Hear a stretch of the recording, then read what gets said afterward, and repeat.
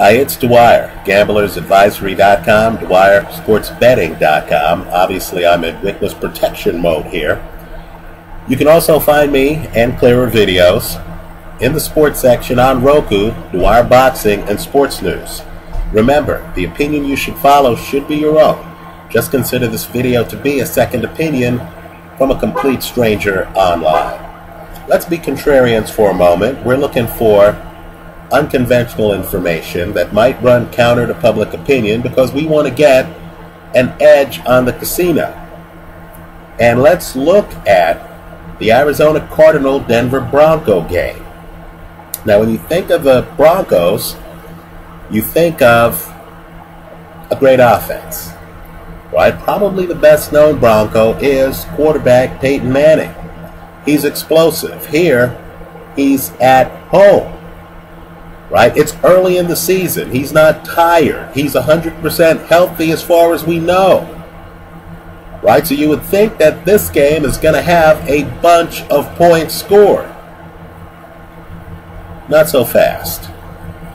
The over-under here is 47.5 points. I'm leaning under the 47.5. First of all, 47 is a lot of points. Second, right, understand that Carson Palmer is going for a second opinion on his shoulder. He might not be the starting quarterback for the Arizona Cardinals. You have Drew Stanton out there against a defense that's top-notch. Right? I'm guessing Drew Stanton's going to hand off the ball a lot to Ellington. I'm expecting Arizona to play smash mouth conservative football, even with Larry Fitzgerald. Right? Let me also make the case for one of the more underrated units in football.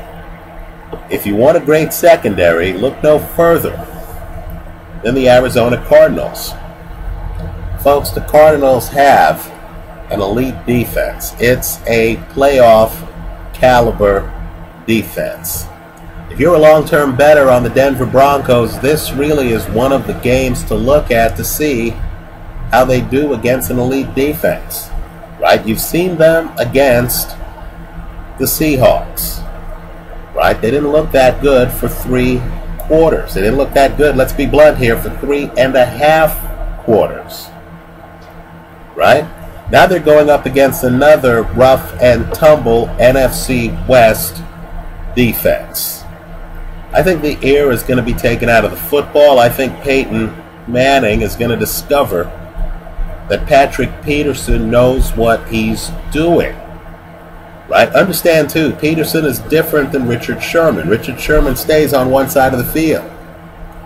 Peterson will stick whoever is the hot hand wherever he is. Right? I think Arizona is one of the more underreported stories. I think Bruce Arians, Arizona's coach, is one of the better coaches.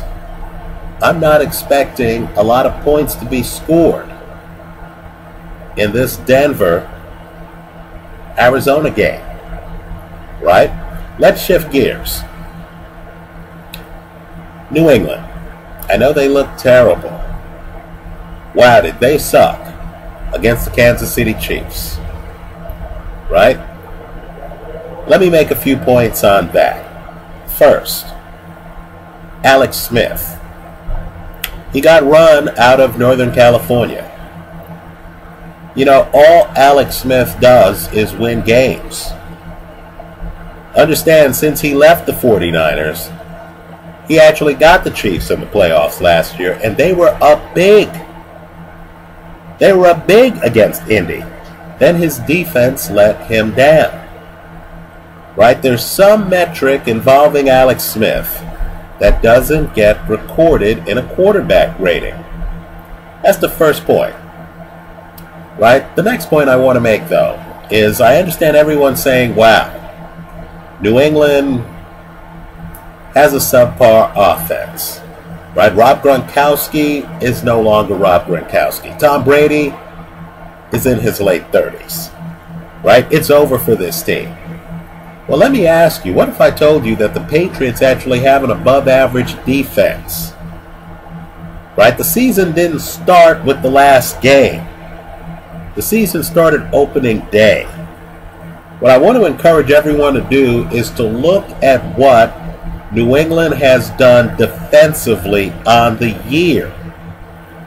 Now, if I told you that the defense is above average, that they're in a weak division where the rivals are teams like Buffalo with a new quarterback, right? Kyle Orton is new. They just made a quarterback change. You know they're having problems because they're making changes at key positions, right? Miami, a team where Ryan Tannehill was in danger of losing his quarterback job. And, of course, the Jets, where Geno Smith has too many skeptics to mention. Right? If you have an above-average defense in a below-average division, and your offense has Tom Brady, Shane Vereen, and Stephen Ridley, I think you're going to be okay. Right? Let's not get too carried away by a game on the road that just happened to be nationally televised. Right? I know New England doesn't look great right here, but let's just say rumors of their death have been greatly exaggerated. Right? Let me talk about some other teams, too. I mentioned Buffalo. Now, Buffalo intrigues me quite a bit because Buffalo actually has an above-average defense. In fact, when you look closer, you're going to see that Buffalo has a lot of things going for them. But E.J. Manuel at quarterback was a problem. The question really is whether Kyle Orton is the solution. Right? If he is the solution, given that Buffalo also has an above-average special teams unit, if Kyle Orton can add some passing to Buffalo's rushing attack, Buffalo might be a team in play, don't you think? Right? So I think Buffalo is a team that we need to keep an eye on. Understand, I'm here talking about teams that are a little bit off radar, that people really aren't considering that highly. Let me talk about a disaster that happened to me last week. I thought the Pittsburgh Steelers were going to handle Lovie Smith's Tampa Bay Buccaneers and at least take care of us moneyline bettors on that game. The play was so obvious that some of you actually replied in the comments, "Hey Dwyer, give us a challenging pick." This pick is too obvious. The pick looked obvious for 3.5 quarters. And then the Pittsburgh Steelers self-emulated toward the end of that game. Now I'm fully expecting the Steelers to bounce back this week. Right? I'll concede the Steelers let me down big time last week. If they lose this game on the road at Jacksonville, then you'll know there are big troubles in Pittsburgh. Right? Pittsburgh's defense has been shaky. It's a bit shocking because I know Dick LeBeau is one of the most prominent defensive coordinators in the league. But in my opinion, Pittsburgh's offense, LeGarrette Blount, Ben Roethlisberger, the offense has actually been clicking. The offense has had some big games. Curiously, this is one of the first times in recent memory that I've looked at a Pittsburgh team and I've questioned the defense. It's put up or shut up time for the Pittsburgh Steelers. You have a rookie quarterback as your opponent. By the way, Vegas is so chagrined by the Steelers story that the Steelers aren't even favored by a touchdown over Jacksonville. The Steelers are only favored by 6 points. Think about that. I'm so chagrined, I'm not even recommending the Steelers. to cover the point spread. Rather, I have the Steelers here as my money line play of the week at a minus 260. Right? A big enough return where, okay, I'll take it. A team with its back up against the ropes in a division with some tough teams. Many people are saying Cincinnati has the inside track for the AFC Championship. Certainly many people consider the Bengals to be for real. We'll find out more about them this week. The Steelers can't let the Bengals or the Ravens get too far in front of them. Steelers have to show up here, right? If they don't, heads are going to roll, right? People are going to get upset.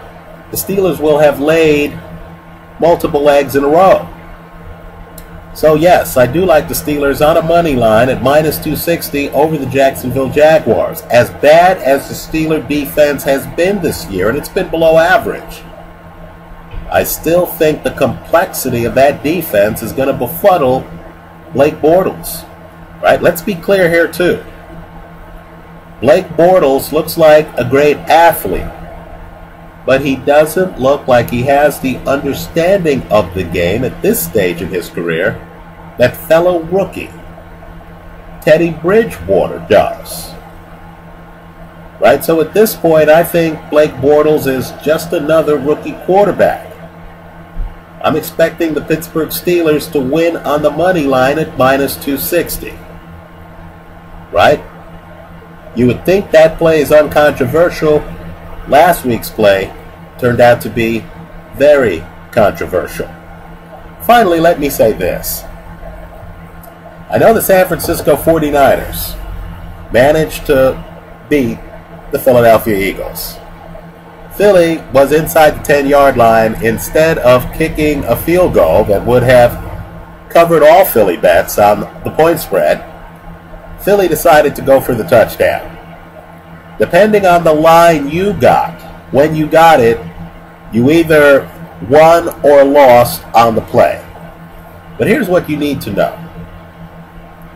Colin Kaepernick, again, had a week that didn't have a lot of passing yards in it. Right? The 49ers' strength last week was their rushing attack and their run defense. The team still, in my opinion, has holes. I view their game this week against the Kansas City Chiefs, the same Chiefs who just took out the Patriots, to be a tough game. When you look at their schedule, they have a game on the road against Denver. They have 2 games left against Seattle. They have a game against the very disappointing New Orleans Saints, who at times can be a juggernaut. And of course, you have rumors now. They're getting louder every week that there's dissension in the 49er locker room. Right? As Deion Sanders put it, players want the coach out. By the way, his word is players, not player. He actually went to Twitter and said it wasn't Michael Crabtree who was his source. Understand, too, Trent Dilfer, who's from the Bay Area, right, who's on ESPN, he himself questioned the spirit in the 49er locker room. Right? You add all of those things together with the fact that they're in one of the toughest divisions in football. Cardinals, reigning Super Bowl champion Seattle Seahawks. And I think the 49ers right now should make people uncomfortable. Right? I continue to believe the Niners are overrated. We'll see what happens. Anyway, let me hear from you. I have a premium pick posted up at Dwyer Sports Betting. I hope you give that a look. If you feel that there's a game that gives our subscribers here online an edge on the casino, if there's a line or if there's a total that we should know about, I want you to put it in the comment section to this video. Let me just add a couple more things. I fully expect the woeful New Orleans Saints to win big this weekend. I'm not sure if they cover a double-digit line, but let's just say, like the New England Patriots, I consider the Saints to be underrated at this point. I understand that the Saints have gotten off to a terrible start. I understand that their defense has looked terrible. Rex Ryan's brother Rob hasn't gotten it done, at least not as of yet. Right? But just understand that the Saints continue to have one of the best home field advantages in the National Football League. You're seeing the Saints emulate on the road. Right? Let's see what they do at home. I think you have to consider the Saints the way you consider the Atlanta Falcons, as two different teams. The team that's out in the road and the team that plays indoors at home. Let me point out something else too for hardcore gamblers. On Saturday, the weather report says that it's supposed to rain in New Jersey. Pay close attention to that situation. If that rain extends into Sunday morning, then the Giants will be a stronger play than they are right now. If that rain is just a drizzle and not a hardcore rain, then the 4 in the Giant game becomes problematical, right? Because there have been times this year, even though the Giant defense is above average, there have been times this year where Dominique Rodgers-Cromartie doesn't seem to be in sync with Antrell Rolle and the other guys in that Giant secondary. Notably, their game against the Detroit Lions, where Calvin Johnson curiously didn't seem to be covered on a couple of plays.